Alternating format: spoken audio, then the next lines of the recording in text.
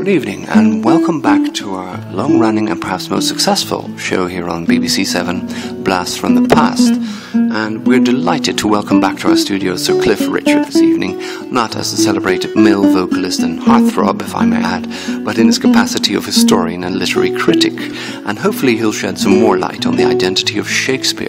To be or not to be, that's the question. Was Shakespeare really the man from Stratford-upon-Avon, or was he perhaps somebody else? Welcome, Sir Cliff. It's very kind of you to fly in all the way from Barbados by helicopter, and we can't wait to hear your views on Shakespeare. Take it away, Sir Cliff. Thank you very much. I'm also delighted to be here, and Shakespeare has always fascinated me.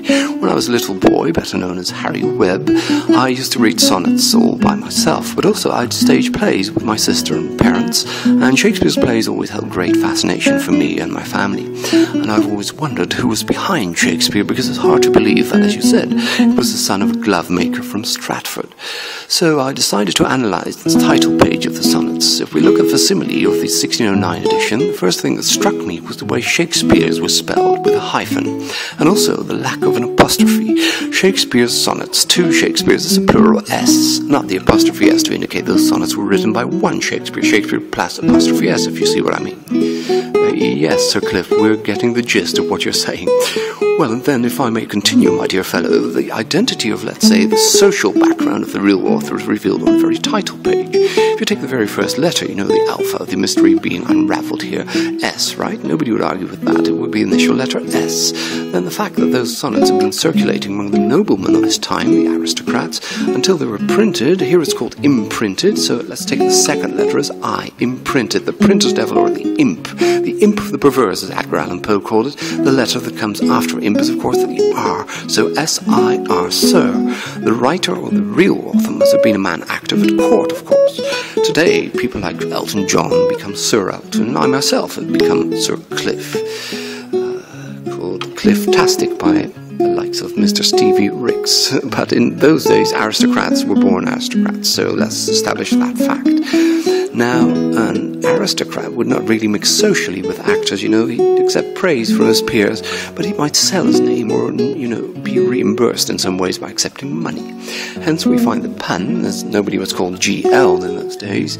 Not a single record has been found. It says at London by G.L., but if you take the slang term based on the Dutch word geld, as Frankie Paradiso has confirmed, my Dutch pal, geld really means, you know, it referred to money. So in exchange for money or TT, another pun very common among Elizabethans, and what a lute bunch they were, tit for tat. Hank, the beer Marvin, please carry on. I love that lute music in the background. Okay, after establishing this aristocratic identity or background, Sir, on the title page, let's move on to the very first sonnet, the opening sonnet. From fairest creatures we desire increase.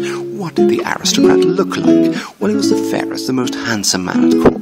Let's take, after the description fair, the superlative ending est. The first letter is E, so Sir E. We're getting somewhere, aren't we? Now, what were those courtiers occupied with? Well, they had basically nothing to do. They had lots of money and land and property, like me, desire. So from fairest creatures we desire increase. Desire. There again we have reiterated the aristocratic identity, S-I-R, Sir, but also the second letter of the name, Sir Ed. Now, many people were called Ed, short for Edward, so let's carry on with our identification process. So, Sir Ed, who was this Sir Ed? Where do we find the next letter? Let me see. If he wasn't Shakespeare, he held his own, in a sense. We find in the fifth line, thou contracted to thine own bright eyes. If you look closely with bright eyes, own, so let's take the middle letter, W, Sir Edward. Now, the A can be found in the circumstances, it's social and financial circumstances, abundance. When we scroll down, so to speak, we'll find abundance, and punning on the third syllable, Edward dancing would be another pastime of the courtiers. Apart from pursuing this desire, they spent a lot of time dancing. So, Edward, where's the R? It's a kind of cruel fate in the next line. So, finding oneself writing all of these wonderful plays, both comedies and tragedies and sonnets, not really receiving any credit where credit was certainly due. So, cruel with the R, here we find Edward. D is another pun on the Globe Theatre, where Shakespeare's plays were performed. World, next line. So Sir Edward, now that certainly narrows down the possibilities. Sir Edward, now who was Sir Edward? Let's try and establish the D, letter D, where credit is due in the final line, to eat the world's due. Edward D. And again, very typical of Elizabethans, the E in thee, that's who you are. As for the surname after Edward, it's a very odd combination, isn't it? You know, being a nobleman, selling his name, his reputation to the son of a glove maker. So let's take that word odd circumstances. An odd number would be 3 after the first one. Let's move on to sonnet number 3. The opening line, of course, look in thy glass until the face thou viewest. If you look at the portrait of Shakespeare, there are 2 lines running down from his ear to chin. And anybody can see that this man is wearing a mask. So who's behind that mask? Suppose we take the V of viewest. If you look closely, Edward the V. Then, if it's not Shakespeare, it's another man. Last word of the second line, another E. Edward the V. It's a fresh, kind of unrealized solution in the third line. Fresh repair, if thou not reviewest, Edward the V. And finally, of course, it's a form of deception, a form of deceiving the world. Thou dost beguile the world, beguile, the final E from alpha to omega. Edward, Sir Edward the Vere. Thank you very much, good evening, and God bless.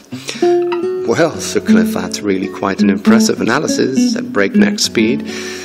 Perhaps too many coincidences to be true, but you've certainly shed some more light on this mystery, and we'll leave it to the listeners, including Alexander Wall, the grandson of the famous novelist and expert in this field, to decide whether Sir Cliff, whether you deserve credit where credit is due, to quote your own phrase. Sir Cliff, I'm really impressed, and I'll forgive you for your silly dance at the Eurovision Song Festival back in the day, when you performed Power to All Our Friends.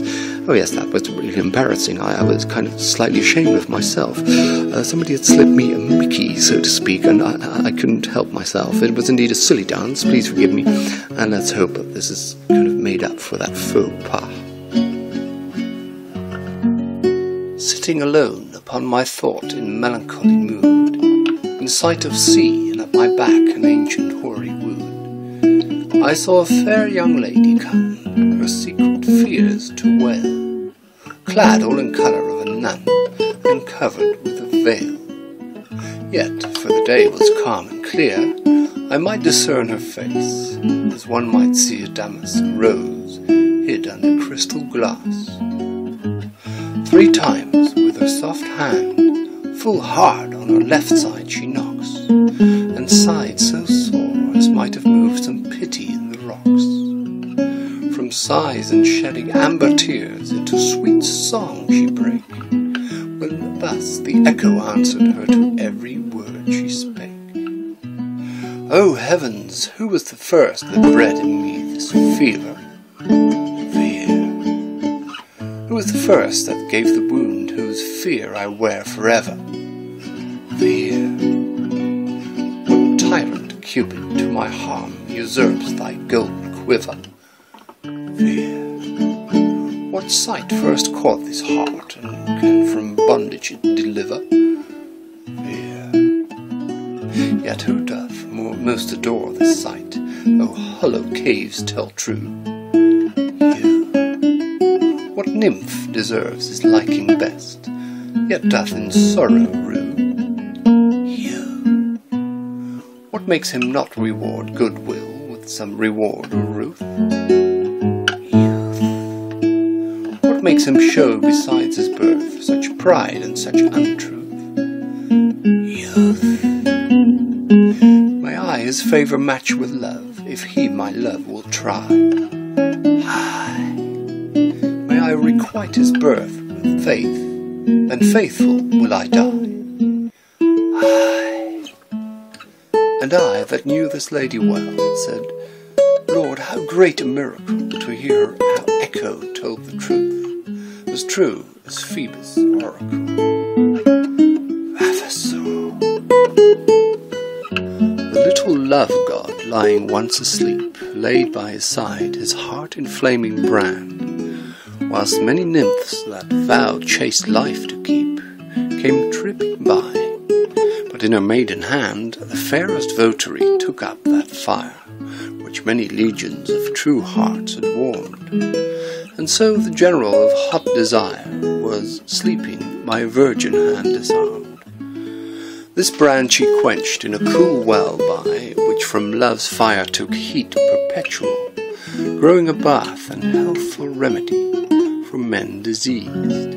But I, my mistress's thrall, came there for cure, and this by that I prove. Love's fire heats water, water cools not love.